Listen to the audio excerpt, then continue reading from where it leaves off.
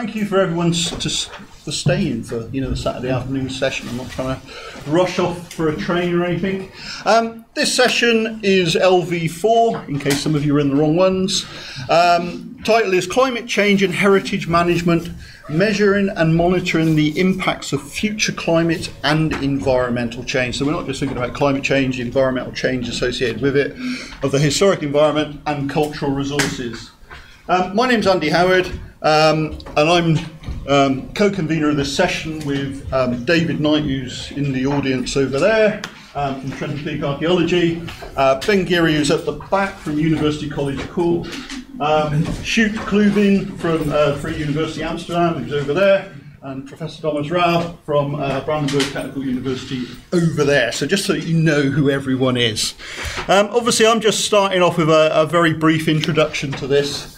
I think we all know why we're here today, predicted future scenarios of climate change based on a range of empirical evidence, but also supercomputer modelling. And I think, modelling is an important point because models are not meant to be, precise.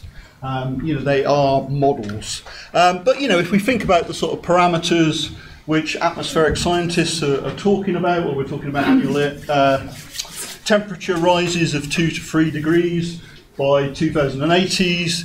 There's going to be changes in the distribution, magnitude and frequency of rainfall, and we've got backdrops of continued rise in relative sea level. So we've got all these things going on. I thought I'd just throw this in. Obviously there's a huge amount of debate which archaeologists are now part of and really starting to develop in terms of thinking about things like the Anthropocene, how we define the Anthropocene. Do we actually need to define the Anthropocene?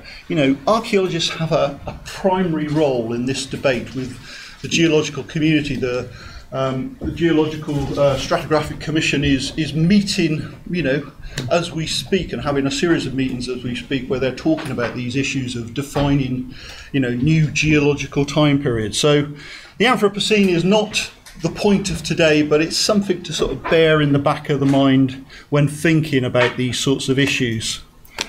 Obviously, I'm a riversy person, so hence why we've got river slides. The impacts can be very visible and very disruptive for the built environment. And as I say, I like rivers.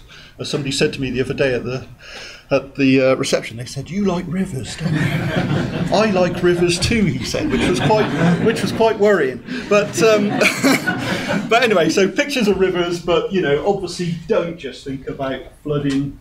This is the River Severn in Western Britain and the Iron Bridge Gorge, the World Heritage Site, obviously with temporary flood defences up.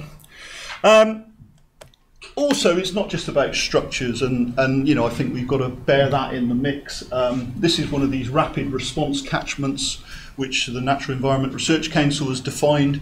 Basically steep catchments. If you get a convective storm, sits over that catchment for long periods of time, dumps loads of rain like Boscastle, you get dramatic effects in terms of sediment erosion, sediment redistribution. But it's not just about the geomorphological environment, it's about museums environments, it's about humidity, it's about pests. It's about all sorts. These are just some of my pet subjects. The heritage community, well, how have we responded? In the last sort of decade, there has been a huge burgeoning of literature, produced by the heritage community, thinking about these issues of climate change, and I think we're going to hear about some of this policy in the first part of this session today. So there is information out there, and there's very high quality information out there. How did this session come about? Well, this came initially from a conversation myself and David Knight had with English Heritage, Historic England as they now are, and out of a project we did for them which was all about better disaster planning and building resilience to heritage.